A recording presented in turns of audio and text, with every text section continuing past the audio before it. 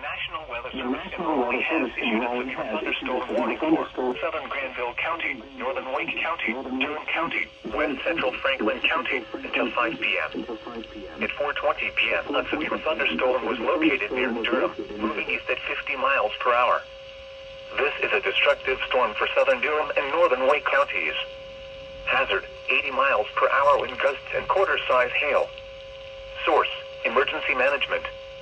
Impact, flying debris will be dangerous to those caught without shelter. Mobile homes will be heavily damaged. Expect considerable damage to roofs, windows, and vehicles. Extensive tree damage and power outages are likely. Locations impacted include Raleigh, Durham, Cary, Creedmoor, Wake Forest, Butner, Franklinton, RDU International, Morrisville, and Ruleville. This is an extremely dangerous situation. The storm is producing widespread wind damage across Durham and northern Wake counties. Seek shelter now inside a sturdy structure and stay away from windows.